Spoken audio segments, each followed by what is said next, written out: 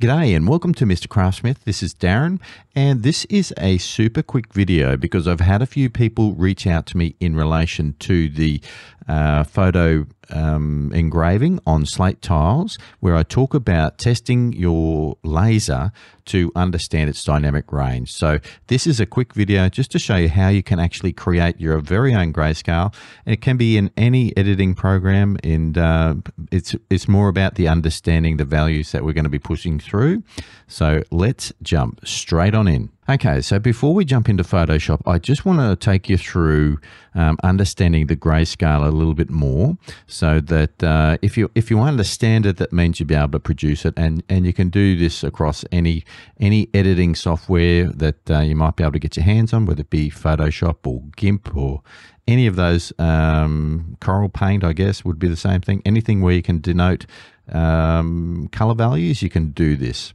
So if we look here, we've got the color of the grayscale starting from our black and the grayscale value of 0, and that it is decreasing in intensity by 10%, or the brightness, we're increasing the brightness by 10% at each stage, and it's got the corresponding grayscale value. So at this second step here, the grayscale value is 26, 51, 77, 102, etc., all the way through the scale to it's actually white, which is giving us our 255 value. So that's that range that we talk about, 0 to 255, and we have the corresponding brightness values. So that's one particular way that you can make the adjustments. I've also included here the hex values. So if you don't have access to a brightness scale or any of those sorts of things, you can use these hex values to create the grayscale as well. If you want a copy of this spreadsheet, just hit me up in the comments and I will get you guys a link. Okay, so let's jump into Photoshop and have a look how we can actually do this. So here we are in Photoshop. I'm just going to create a new file, and it doesn't really matter what size this is, but I'm setting it at a resolution of 254 pixels per inch, which is what I'm testing or printing or engraving using my Diode printer, which is the Auteur LaserMaster 3. So here we have a grid. Now, in order to see the squares a little bit easier, I'm just going to pop another color on here, an adjustment layer temporarily, which will just be a solid color. And I'm going to pick a nice blue there, so that way we can see exactly what's going on. So the first thing I'm going to do to create this grid is I'm just going to select my rectangle tool. And from there, I'm just going to make a rectangle. Basically, pretty simple, really, isn't it? Now, depending on how many intervals that you want to include in your grayscale, you can all you just need to do is just duplicate this rectangle as many times as you need to create your own scale. So in this instance, so depending on let's assume this was like a slate coaster, like the one I did in the example, then I might want to create a row of 3 rows with 4 samples in each, so as I can see, or 3 or 4, 5, whatever the case may be. So let's run through how we can do that. There's a couple of ways that you can do that in Photoshop. This is really not a Photoshop tutorial, so I'm just going to run through it really quickly. But if I hold down my Alt key, you can see that extra arrow pop up, the extra arrow behind the white arrow. So if I then just click and drag, it's actually just duplicating that one, and I can do that as many times as I want to make my squares.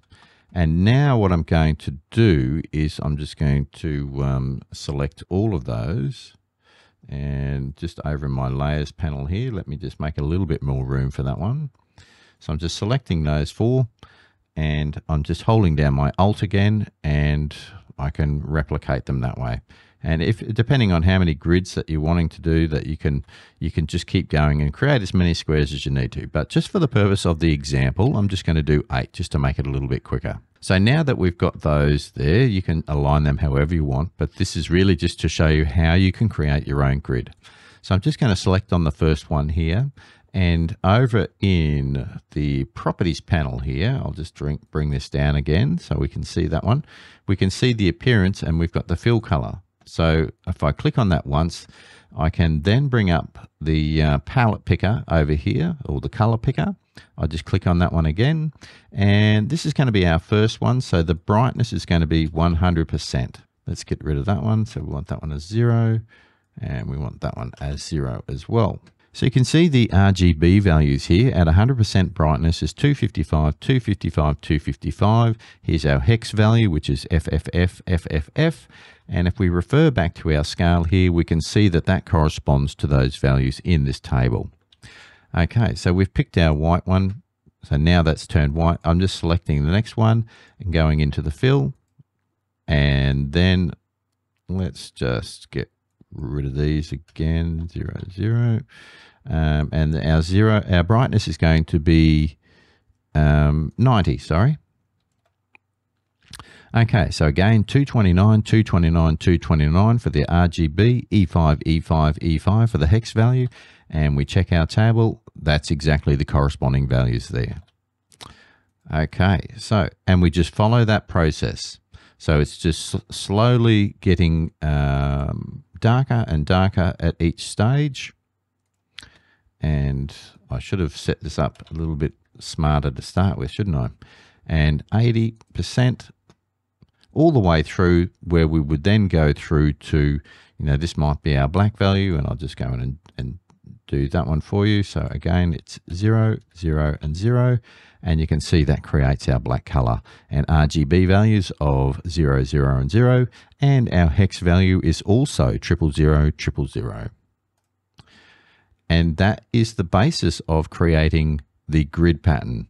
Once you've created the grid as you would like it, so what I'm going to do is just go down to my layers panel, just drag that up so we can see it, and I can get rid of that color there.